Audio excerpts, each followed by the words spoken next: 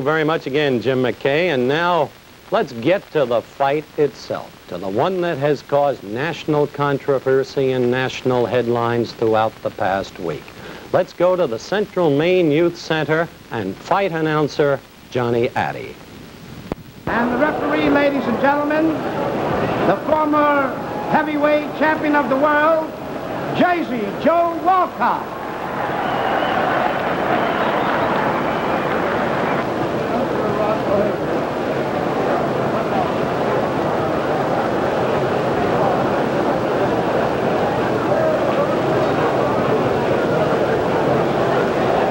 Ladies and gentlemen, Intercontinental Promotions Incorporated, Robert A. Nylon President, and Arena AA present the main event, 15 rounds for the heavyweight championship of the world. The principals, introducing from Denver, Colorado, he's wearing black trunks, he weighs 215 1/4, the former heavyweight champion, and now the challenger, Sonny Liston.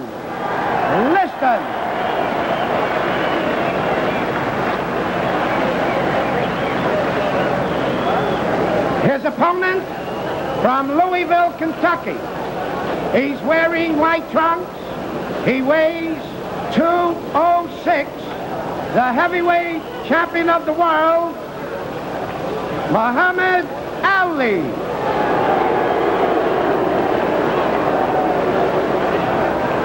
Ladies and gentlemen, Jersey Joe Walcott will now give the instructions. Well, gentlemen, this is a match you both worked very hard for, and I know you're both in good condition. I'm not going to go with a lot of preliminaries. I know you both know the rules of Maine, so I'm in here to enforce them. So I'll say to you, keep your punches up, protect yourself at all times. Good luck. Shake hands, come out fighting.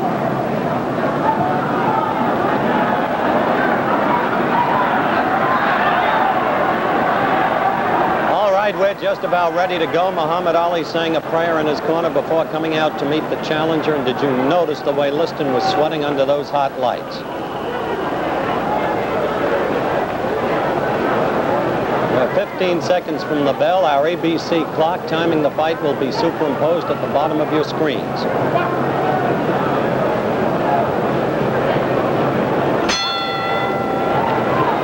Here we go. Tactics the same as in the first fight, established almost immediately. Clay moving consistently to the left, virtually in a circle. Liston relying upon the left jab.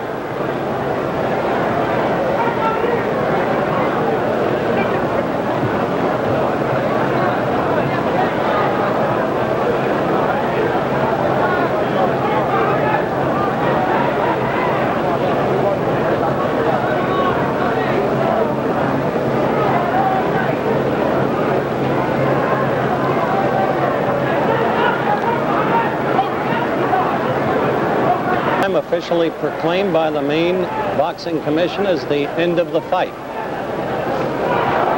Good right by Clay.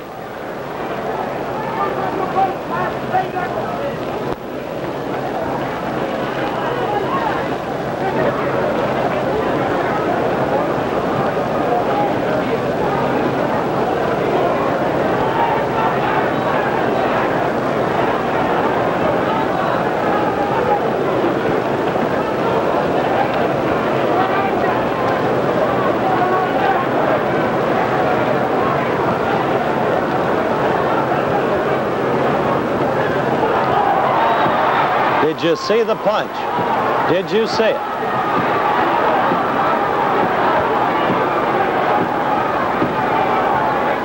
By the ABC clock, 1 minute 53 seconds was 10 seconds after Liston hit the canvas.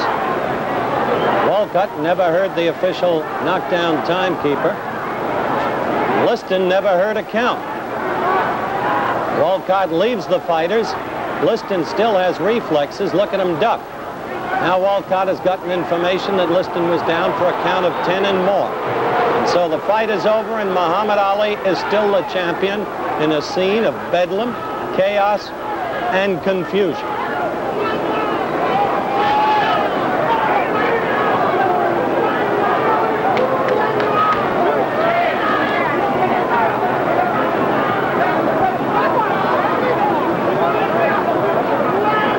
Not the least confused is Jersey Joe Walton.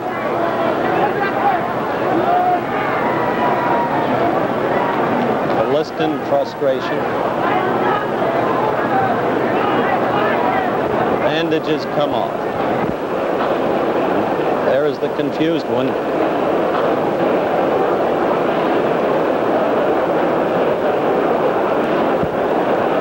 Champion adulation, interviews. Ladies and gentlemen, the timekeeper counted out Liston in 1 minute of the first round. 1 minute of the first round, the winner. 1 minute of the first round, the winner by a knockout. And still the heavyweight champion of the world, Muhammad Ali. Isn't that incredible that they should call it 1 minute? Off come the champion's bandages now.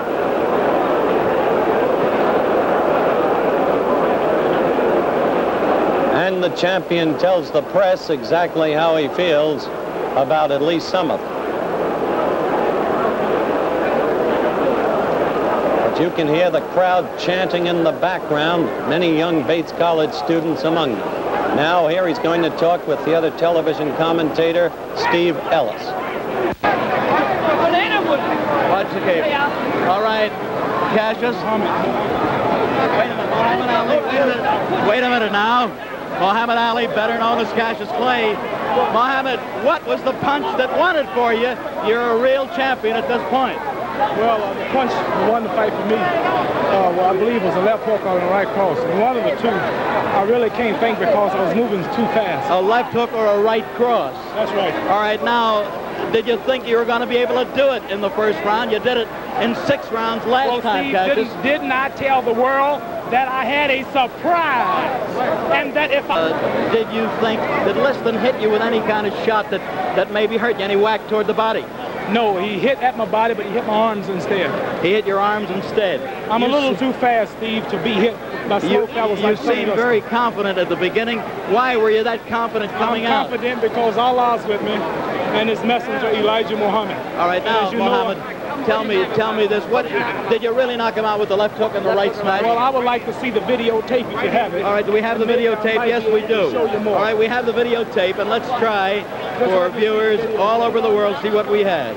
Beautiful footwork. I was getting ready to come in there with a pretty right, but he was in the way. He was in the way. Yes, I must say this was an easy payday. My shape was so good, it really surprised me. I came in at 2. Now you're going to hit him. Watch closely. Watch closely. Is it a right-hand counter? You tell us what it is. I think it was a right-hand counter, not the left hook that you talked about a while ago. Well, didn't I tell you that Liston said in my poem, I want the world to know that I apologize. This kid is so fast, he can't be touched, you know. Now watch this. Watch closely. He's still the aggressor, at least moving towards you. This is scientific action, you feel. I'm a creative fighter, just taking my time and watching him knock him out. The man is a little afraid. All of this talk about somebody coming in the arena with bombs and machine guns scared him to death. It didn't scare me, but it scared him. Well, now, Bodini, there it is. That was the right-hand counter. Let's watch it. Let's watch it. A right-hand counter, as I saw it. Steve, you have never saw the real Muhammad Ali. I haven't had time to warm up yet. You haven't? I haven't had time to just sit down and let's look at it again. Now, that right hand was good. He aims toward the belly. He hit you under the heart there. Yeah, I didn't feel it. You didn't? No, let's watch it. I thank Allah for his messenger, Elijah Muhammad, for giving me the confidence to conquer all of this fear they tried to put in me here tonight. I don't want to overlook it. Describe this to us. Here he's coming towards you. He's moving. 3 or 4 minutes later. Why are you standing over him, I'm trying to tell the bum to get up and fight. People why are you doing that? Tell me why. That was ABC's exclusive slow-motion videotape coverage of the fight. We'll be back with the knockout in slow motion and again from a different camera angle in just a minute.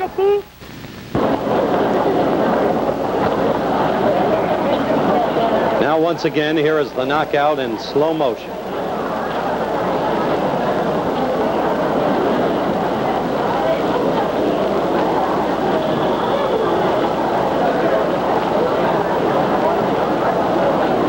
that time you saw the blow cleanly.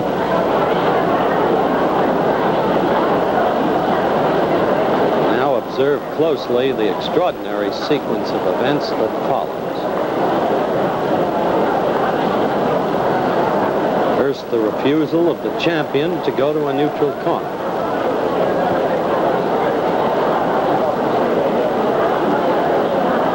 Now he apparently departs. Second, the attempt of Liston to arise. Apparently he is unable to do so. Third, note the champion prancing about the ring. He has still not gone to a neutral corner.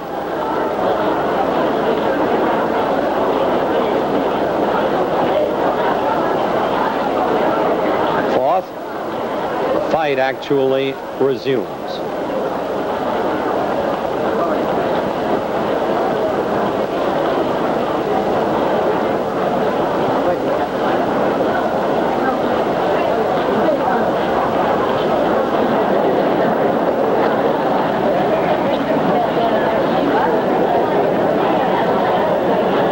As it does, the referee departs to answer a call from the official.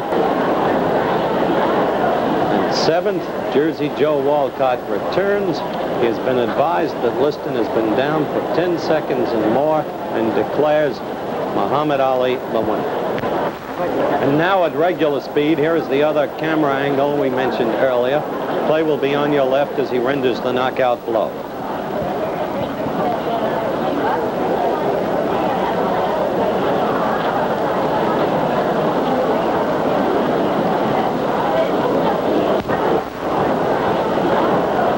There you saw it once again. Now, before we go to Robert Riga, let's listen to some post-fight comments by Liston and Muhammad Ali. What happened when you tried to get up? Do you think the fight would stop before it should have? Well, only thing I was trying to pick up the count. He was trying to pick up the count. Did you hear the count? Did you know what? No, I didn't. You didn't hear the count? He didn't hear the count, didn't know what it was. It was Said it was a fair punch. Sonny, did the punch surprise you? Clay says, Yes, it did. Clay says it was a new tactic, the counter right. It was a surprising punch. If you had picked up the count, would you have been able to continue? Yes, I If he picked up the count, he would be able to continue. Myself, I think so. Yes. Well, I would say the #1 contender, Terrell, either one, yeah. Chavallo, either, but it don't make no difference. I'm in a position now where I can't squawk who's I might have to fight you. In the position now where he can't squawk and have to fight anybody. He seemed to be in good humor. Can you hear it, Lester? Yeah. Ain't no use, ain't no sense of being in bad humor. Sonny, do you feel a disappointment at all? What actually are your Yes, feelings? I do. Feel real disappointed. I think it was because of my main point was to get him and get it over with. What was your plan? Were you going to try and get him early or stay with him? Well, I was going to stay with him. He got hit hard. I hit him with a punch that Jack Johnson used called the anchor punch. Stephen Fetcher, the old great Hollywood movie star, as I told you, he's working with me, and we were in secret training on something called the anchor punch. And this is a punch that Jack Johnson took to the graveyard with him. Nobody knew it but Stephen Fetcher, and it's a twist-like chopped right hand that is hard to see. And I told a few of you fellas when you were at Chicopee, Massachusetts at my training camp, if you can remember clearly, I was demonstrating the right. Do you remember? Why don't you show us how it went, Jack? Do you? Yeah. How does it go? It's a How does it snap go? punch, and you can't punch it until the man is coming in at you. That's like a head-on collision. One car doing 50, hitting the back of another car going 50, doing the same way, it's not much shock. But you turn the car around and bring them together head-on, it's a shock. So the man, I had to time the man with my rhythm and bouncing where he was coming at me and where I was meeting him, and just, that's all. Goodbye, A Jack. twist. And you can't see it, but if you were hit with it, all of you be out. Muhammad, was he... In boxing, when the championship of the world is at stake, defeat without punishment always creates doubts in the minds of the fans. I guess that's because of the great fighters we've had down through the years, the great fights, and the great pictures of those fights.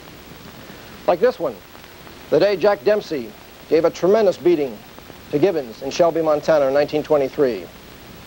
Or this one, when Rocky Marciano won his world championship in the 13th round with his tremendous right hand to Jersey Joe Walcott's chin.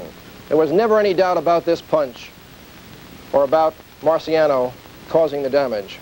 Or in the two fights with Eza Charles and the tremendous punishment Charles took and Marciano's battered face. It was all there for everyone to see. But in Lewiston, Maine, in the last heavyweight championship fight between Liston and Clay, there was a great deal of doubt. This is the first punch of the fight. Clay throwing a right hand over Liston's left jab. This is Clay's second right hand, the one many people thought was the best punch of the evening. It caught Liston on the chin, but he kept on fighting. And this sequence shows precisely what happened and how the punch in question was landed. Clay was circling to his left, as he always did in the first fight and in this fight. Then Sonny Liston threw his 17th jab. He was short with it. He missed on all 17 jabs of the fight. You'll notice Clay's hands. Both his gloves are below his belt.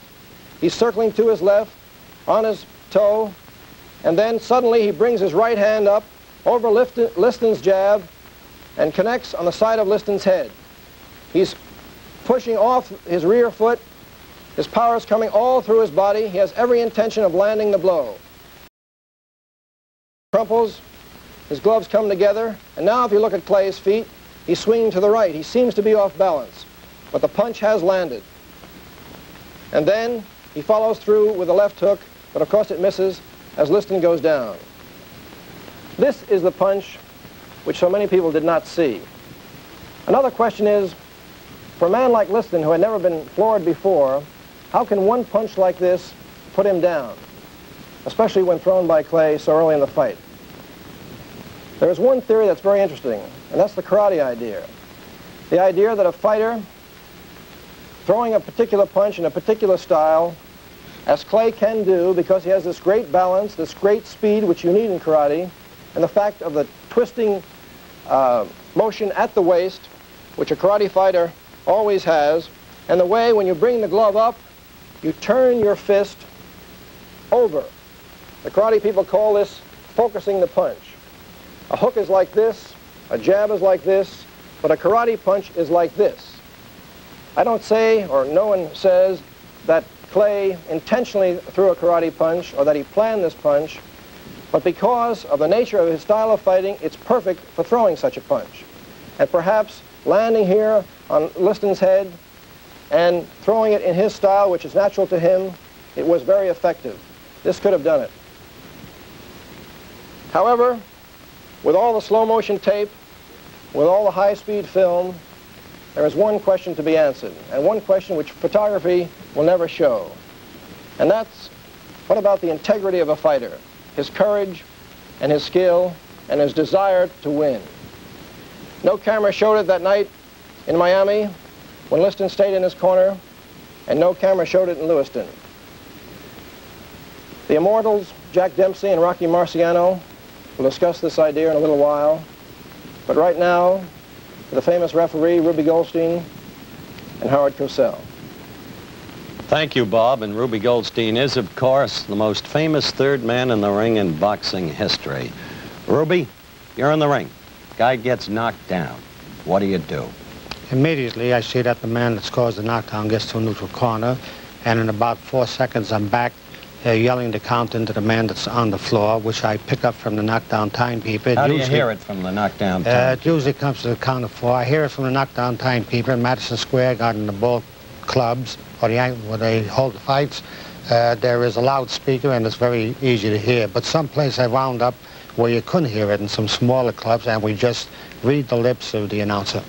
Lip reading. Right. All right. Have you ever in your lifetime left the fighters to themselves, one fighter on the floor? No, you don't leave it, and I feel sorry for Joe Walcott. He's a fine man, very honorable man, interested in a lot of good work, but he had a tough man to handle, a man like Clay who kept roaming around in the vicinity where Liston was, yelling to get up, and it was difficult. At the same time, we've got to be reportorial about this, Ruby. Let's have a look. We had a special camera following Walcott during that period of action there, or chaos, however you want to put it. And I'd like your comments about Jersey Joe as we run the film of the fight and see exactly what he does. Now, there's Liston down. Now we're going to be going to Jersey Joe.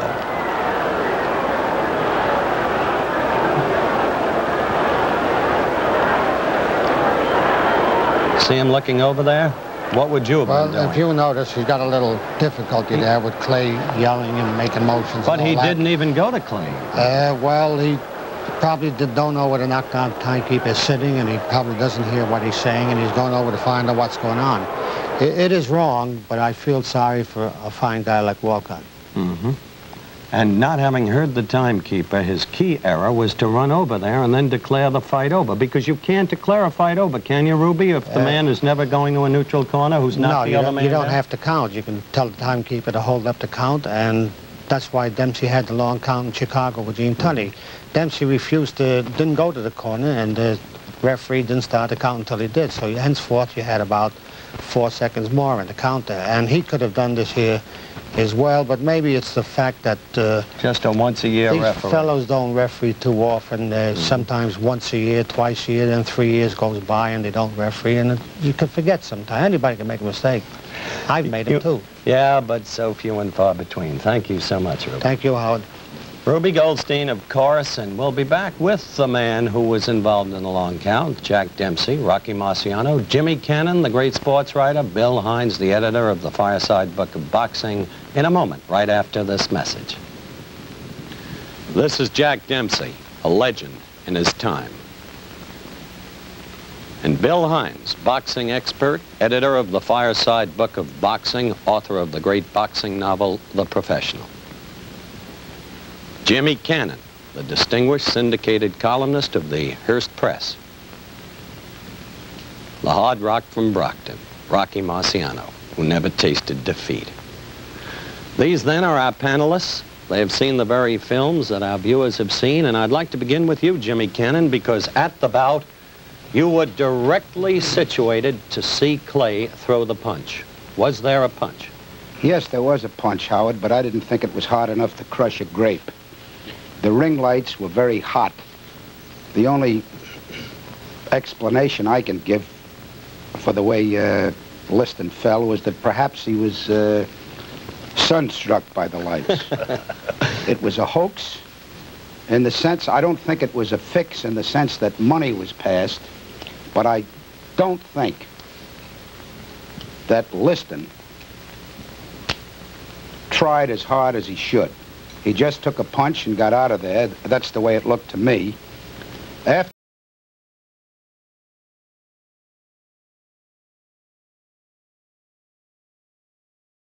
knew enough to duck about 5 or 6 right and left hands. Now, I'm not jumping on the bandwagon after the fight. Before the fight, I refused to pick a winner because I didn't like the circumstances of it. People connected with it. The mere fact that Liston owns 22.5% of the stock in the company that promoted it. They make an excuse that he doesn't really own it anymore, but it's in the name of William Crawford. I asked Sam Margulies, who's connected with the promotion and seems to be Liston's manager, although he denies it, whose name it was in. And he said, William Crawford. And I said, who is William Crawford? And he said, Liston's father-in-law. All right, Jimmy, I'm going to move from that to Rocky Marciano because, Rock, you and I were seated together right beneath Liston, virtually, where he fell. Weren't you under the impression that he slipped or tripped rather than fell? Yes, I did, because Clay was in no position at the time to throw a solid punch. He was moving from side to side in those funny moves that he makes, and it looked like he pulled back through a sort of a leading right hand without too much power. But from the films, evidently after he threw it halfway, he then put some power behind it and did get in about 6 inches of punching power. Didn't you feel that Walcott thought Liston slipped or tripped? Yes, he acted that way because he just didn't start the count at all. Well, here's a good chance, gentlemen, for a break. We'll get to Bill Hines and Jack Dempsey in just a minute, so let's take 60 seconds out for another kind of sport, shall we? All right, let's resume and let's talk to the Manasseh Mauler, Jack Dempsey. Jack, you deliberately did not look at that fight until today when you've seen the films. That's right. What's your view of the films? Well, there's very little to see, except I saw the punch, and the list looked very slow, and there was so much confusion, you can't tell what was going on. You think it was a knockout blow? Well, I don't know how hard he was hit. Not being on the receiving end, you never know just how hard these punches do come over, but I did see the punch go over. Mm-hmm. Earlier, you were quoted as saying that you didn't want to see the fight or even hear it because you expected that this kind of thing was going to happen. Well, I felt that something could happen, and I didn't want to, if you can't say something good, why say anything at all? I didn't want to say nothing. All right, Bill Hines, you edited the very film that the viewers have seen today. You satisfied that there was a sufficiency of force in that punch to knock out Liston?